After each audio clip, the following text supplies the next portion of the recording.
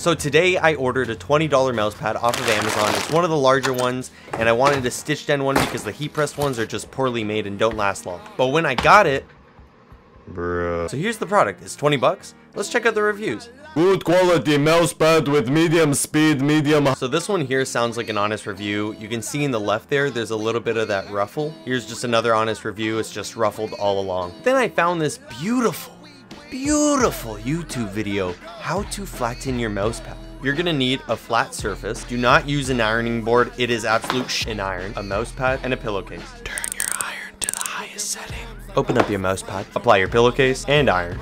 Now make sure you're applying a lot of pressure onto the edges to push the ruffles out.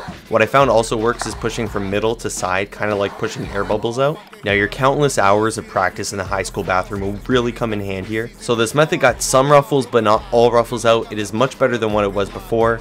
I don't know, maybe I need to add more time to the method. Maybe I need to hit the gym, who knows. So considering that the minimum wage is $15.50 per hour where I live, and we multiply it by the 15 minutes of work that I put in, and in total that comes out to $3.88. The cost of the mousepad after tax was $20.33. Adding those two totals together brings us to a final total of $24.21. This got me thinking, was it even worth it? So I took a look at